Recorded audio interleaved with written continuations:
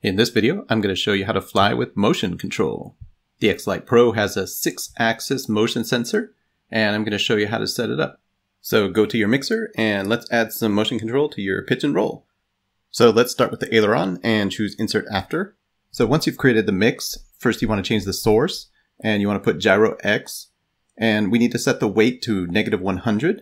And then let's make this switchable. So set the switch to this switch back here, and make sure that arrow is pointing down. That way by default you can fly with your sticks and turn on motion control anytime you'd like. So for the elevator, you follow the same process and set it to gyro Y, but do +100. And finally for yaw, I thought it'd be a good idea to mix in just a little bit of gyro. Here I did -40. Now you can test your switch, and when you flip your switch, all your mixes should turn bold. Now let's go into beta flight and see how everything works. Now if you go to the receiver tab, you should see the roll, pitch, and yaw adjust according to the angle of the radio. And when you flip the switch, the motion control should be disabled, and you should have normal control.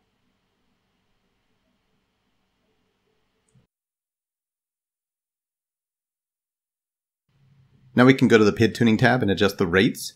I found that lower rates work better for this because it's really twitchy and the gyro is very sensitive. And you can see that the stick still works, so you have both gyro and stick control.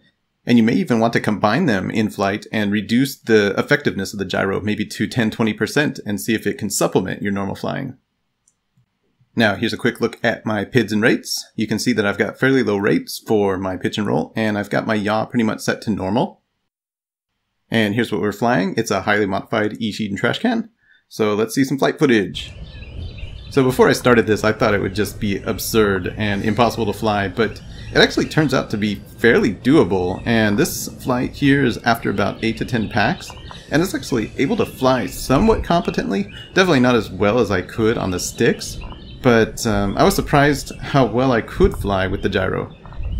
So this video was mainly meant to just be a proof of concept, and it actually turned out to work better than I expected, but I'm not sure if I would actually fly like this. Maybe if I practice enough, I could do pretty well, but there might be some practical application if you mix in just a little bit of motion control into your normal stick inputs.